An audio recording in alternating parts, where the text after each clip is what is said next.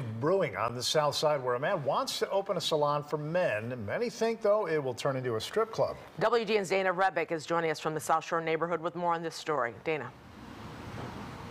Well, the man who wants to open this business says that he is a U.S. Navy veteran. He currently owns a landscaping and snow removal business, and he says he wants to help revitalize South Shore. But due to what he calls rumors and pushback from some people in the community and the local alderman, he's not sure this venture will get off the ground. It's nothing but boarded up community. It's boarded up storefronts, vacant, and it's been that way for over 10 years.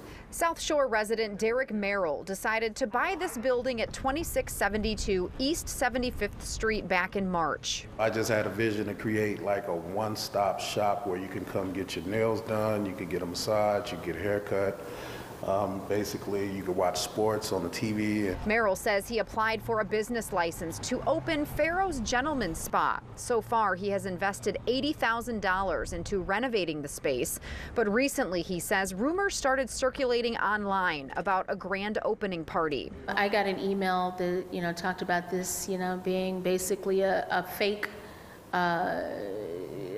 barber shop, nail salon, like, for prostitution and, things of that nature, a front business for crime.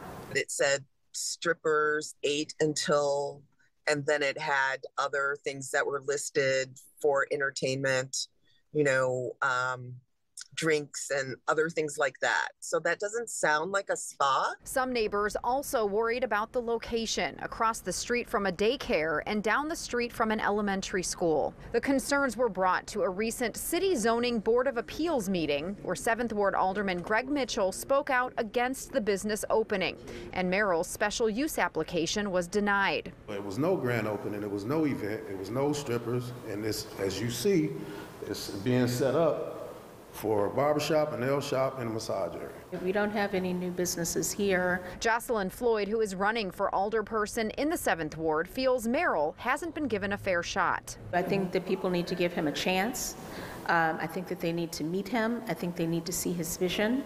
But some in the community say they're not so sure. If it were really a gentleman's spa, our guys need that. It would be so nice to have that type of business that we can begin to see in South Shore, but it doesn't seem like that is what he's doing.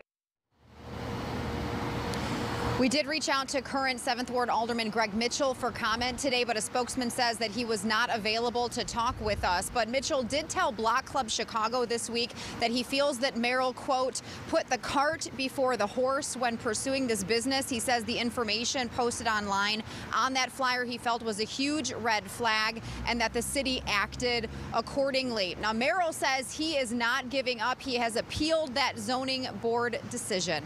Live in South Shore, Dana Rebick, WGN News. Thank you, Dana. President Joe Biden